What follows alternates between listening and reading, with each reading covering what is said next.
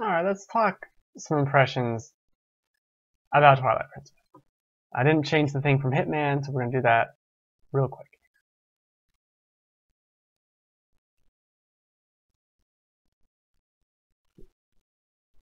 Hey Zoo, ask me something about Zelda while I change my text and my internet slowly dies.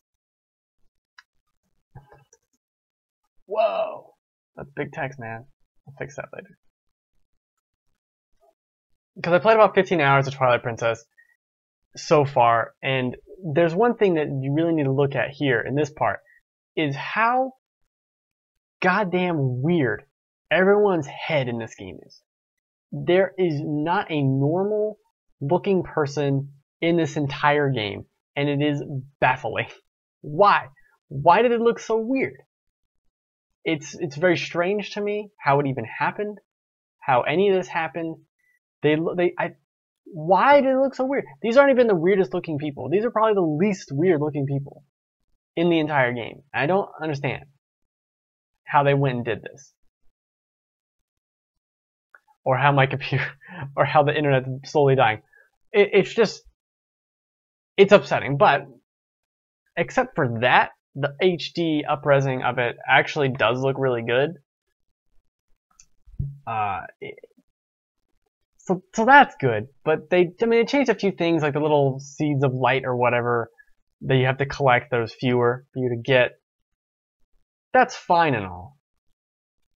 But my internet just shit the bed. So that's good. Oh, there it came. Oh, no. Oh, okay. I'm just going to keep talking. As it slowly dies. There are a few problems with this game in its age. It doesn't control quite right. The second analog stick for the camera doesn't feel appropriate. It's very weird in how it works sometimes. Like when you're on the horse, it just zooms out instead of like up, how you'd want to like rotate the camera up. It just kind of goes out or goes in and then goes up and down. It's a little weird, but you can get over that. The main big problem is the horse, which controls so poorly in these corridors that you're bumping and hitting the sides of everything. It's not very good. It doesn't really make any sense. It's something they talked about with Zelda on Wii U of, oh, we're gonna make this horse good. And I'm like, yeah, I can tell why, because this horse was so bad. Ooh, I'll talk about Civil War in a minute, actually, because I do want to talk about that. But to talk elaborate a little more about Zelda, well, my internet dies because it really shit the bed. I'm watching this. OBS is like, no frames. Your internet's gone. You paid for shit. Garbage. I am really enjoying going through the game again. It all feels very weird though. I mean, I've played all the Zelda games, and I played this game once, but 8 years ago, you know, and it feels very linear and very contrived, not necessarily a bad way, but it feels so compact of like, I can only go to this room. This room has a key. Then I turn around and I can open the door. Then I go to this room and I get an item. Then I can go this way. And it kind of pretends that it's open, but really it does follow that go here, you have to go here, you have to go here, you have to go here.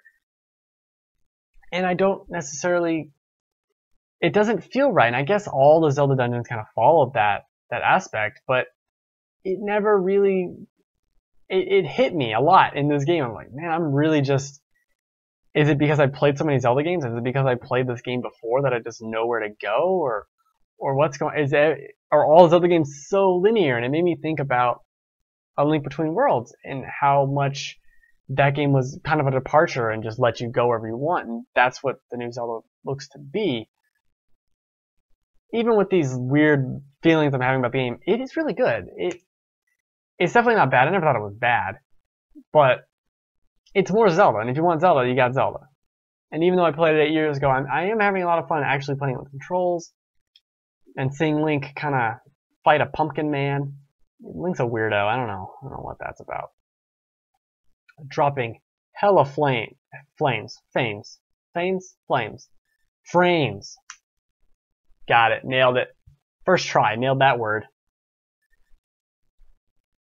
That's good. I just want to do quick impressions on it because I've been playing it and I'm going to review it when I actually finish it and kind of see what it's about, because it's kind of a weird one.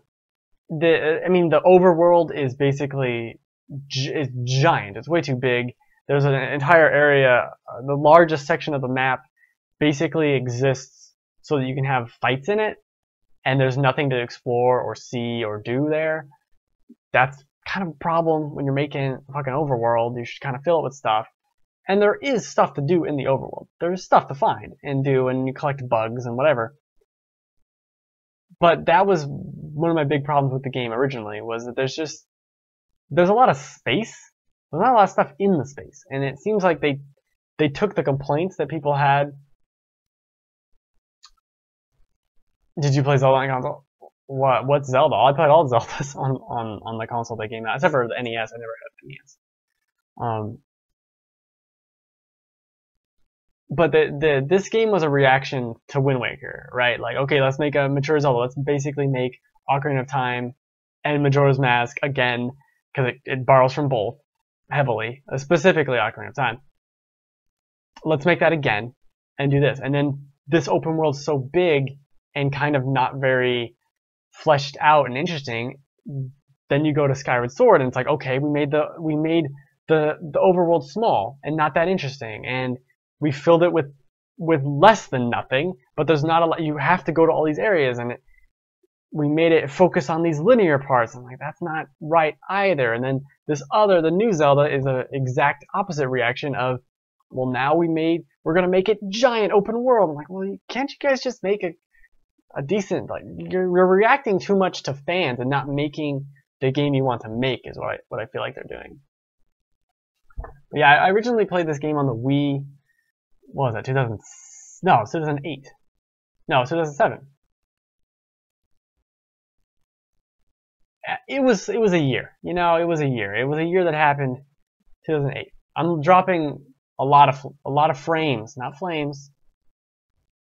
Frames, which is unfortunate. Very unfortunate. I don't want to unplug my thing and break everything. You know.